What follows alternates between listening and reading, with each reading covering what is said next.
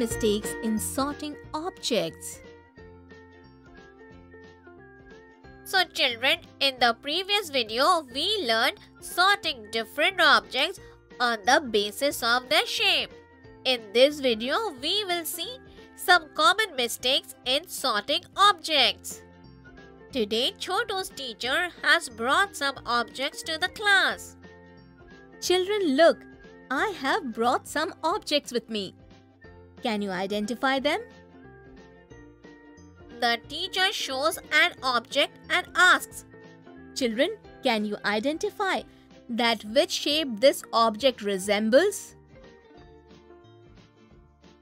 Teacher, this is a round ball-like shape. Well done, Aarti. You are right. This has a round ball-like shape.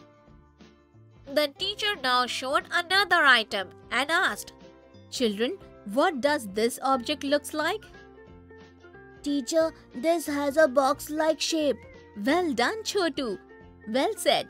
This has a box-like shape. Children, now can you recognize the shape of this object? Teacher, it looks like a cylinder. Very good, Aarti. Well said. This has a cylinder-like shape. Teacher, this has ice cream cone-like shape. Very well, Chotu. Well said. This has a cone-like shape. And children, here we have a shape that looks like a cylinder. But Chotu did not understand the difference between these two figures. Teacher, but both these shapes look alike. Chotu, why do you think these two shapes are the same?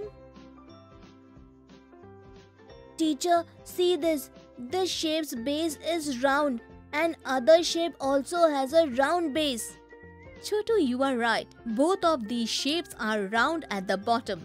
But if we look at both these figures from above, the cylinder-like shape is round from the top and the cone-like shape is pointed from the top. Oh, is it so? Come on, let us identify the cylinder-like shape and the cone-like shape out of these two objects. Children, can you identify the shape of these objects? Teacher, its shape is like that of a cylinder. Well done, Pinky. It is like a cylinder. Teacher, its shape is like a cone. Well done, Chotu. It has a cone-like shape. Children, was your answer the same?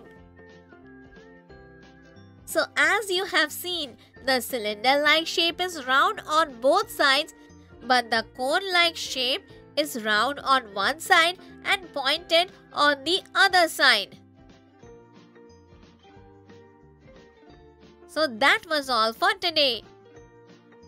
In this video, we all saw the common mistakes in sorting objects. I hope you have understood this topic properly. Bye children.